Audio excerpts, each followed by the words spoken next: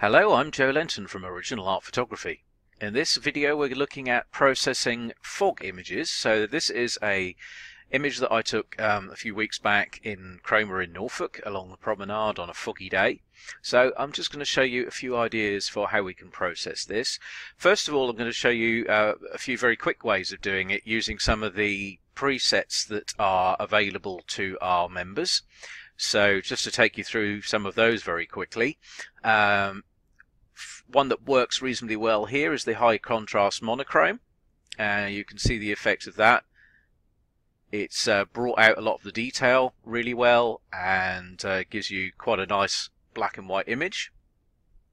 Another one that works well is the color split tone or the inky split tone. They're similar but slightly different, and again with those it brings out the scene quite nicely and keeps the mood for you. If you want to go a little bit more oldie worldy, then you can use one of the two sepia presets like that, which again give you quite a nice sort of atmospheric rendition of it. So all of those are available for free downloads to our Series Photographer and Focus Professional members, and I'm just going to show you one or two ways of working with this image without using those, or to produce sort of similar effects, so that you know roughly what's behind what I was doing there. In terms of the composition here, the only thing I'm not terribly happy with is this bit down the bottom here, where we've got some curves from what is a sort of circular feature on the promenade. That's just not looking very nice in there, so I'm going to just recrop that and bring that up a little bit so that we lose that bit from the bottom. There we go. So that's already looking a little bit better. Now when you've got fog like this, there are various approaches to dealing with it. Essentially what you're looking to do is increase the contrast if you want to bring out some of the detailing, some of the figures that we've got in here, to begin to see bits of the building at the back there.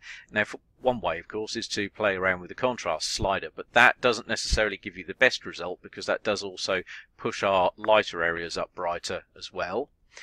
You can use the clarity slider. That's sometimes a little bit better result than using just the contrast slider. You can see we've not lost quite so much of the pier over here. We haven't gone quite so bright as we did when we used the contrast slider. We can just instead focus on the blacks themselves and use the black slider and pull that down, possibly the shadow slider, one of those two. Then we know that we're just working with those darker tones, and you can see that that's brought them out, made them much more prominent without over brightening the scene as a whole. So essentially what we're doing is finding ways of bringing a little bit more black into it, so it doesn't look quite so sort of insipid as it is at the moment. It's still quite sort of nice and atmospheric, but we want to bring out a little bit more of the detail that's there. There's the dehaze slider as well at the bottom here, and that one, if you take that across to the right, that has a similar effect to contrast, but it does actually make one or two other adjustments as well. You can see there that if we pull that all the way over, that's clearly too much, but it has actually brought out quite a lot of the detail in the picture. It's brought out a lot of the detail of the pier over here, so that's very clear to see. We can see these figures and the top of the railings there very clearly, and if we take that back to where it was, you can see, take that back down to 0, you can see clearly the difference between that. There's some bits which you don't see at all, which all of a sudden come into view. With the dehaze slider, by the way, if you want to effectively add fogginess, you just take it a little bit across to the left, and you can see it just makes it look even more foggy. So it's a useful way if you want to just do a quick adjustment to get rid of some of the fog and bring things back a little bit. Then that's not a bad way of doing it. You can then go from there and increase the effect if you want to with using some of the other sliders up here. So by putting a few of them working in conjunction together like that, you can bring things out that little bit more. The more that you do that with the blacks, of course, you will start to lose some of that hazy sort of feel, but it's preferable to be able to have some details, and you don't want to be over brightening your whites, otherwise you're just going to lose any detail in the fog there completely. If we just go back to how it was when we came in, you can see what a difference we can make just by playing with a few sliders like that. So the contrast slider. Okay for this sort of area, but not so good for the very pale areas. The clarity, slightly better overall, a bit more balanced, and then the dehaze one that we saw down the bottom here as well. So let's just run that from beginning, so you can see that you can make quite a difference with that dehaze slider there if you want to do so. Now, if you're looking for a slightly more sort of vintage feel to an image like this, then you're often going to be looking at putting it in black and white, taking some of the color out, or perhaps split toning it a little bit. So I'm just going to do that, a little bit of a mix of those various different sliders to create a slightly clearer scene. You can, if you want to, use something like a graduated filter to add in a little bit more of one of the effects. Drag that down there. Oh dear, that went the wrong way. So you can just add it in to the upper part of the image like that, for example, without having it absolutely everywhere. But then if we're going to try and make it look that little bit more sort of vintage, take it to black and white. We don't necessarily have to go to black and white if we're going to tone it, but in this particular instance it does work quite well if you take it to black and white first, and then you go to your split tones, and then if you want a classic sort of sepia effect, then you're looking at having both the highlights and the shadows in this kind of red, orange, yellow sort of area. It's going for it's a slightly sort of orangey colour, sort of like so. So I'll just bring these up a little bit just so you can see it. And there's no exact point along there where it's the correct setting. It's just finding what it is that you like as a balance between what kind of sepia effect that you're after. You can go for something that's a little bit more on the red side, or you can go for something that's a little bit more on the yellow side. Depends what sort of thing you're after, what you like, how strong you want it to be as well. You can have it go very sort of yellowy orange, or just a very sort of subtle amount of colour that you've added in. In addition to the sepia, you can do a kind of cross-processing type of an effect, so you can pop the shadows in as like a blue perhaps, and then the highlights in with a sort of a yellowy orangey kind of a colour. That works quite nicely. And with that one you can also knock it back to colour and still keep on that sort of split tone effect, and it looks quite effective. If I just take that off and put that on again, you can see that's colour with the split toning effect on there. And those last two are very similar to the effect got from the presets colour split tone and inky split tone. They're created in a very sort of similar way to what I've just done there. So one of them clearly has just been left as a colour image and then toned, and the other one taken to black and white and then had the toning applied to it later.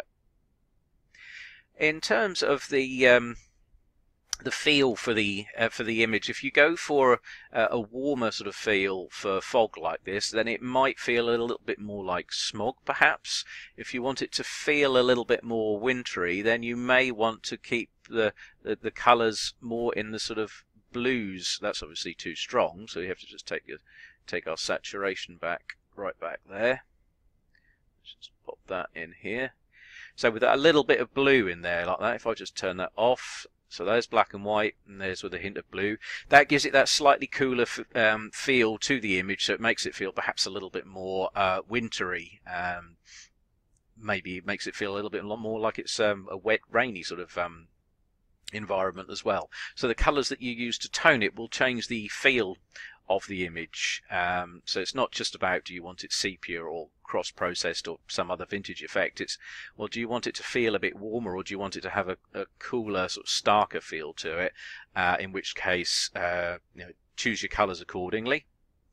And then all this we can do nicely in Lightroom without even having to go into Photoshop. And of course, if you want to, you can bring in a little bit of a vignette just to focus the attention a little bit in the middle, like that.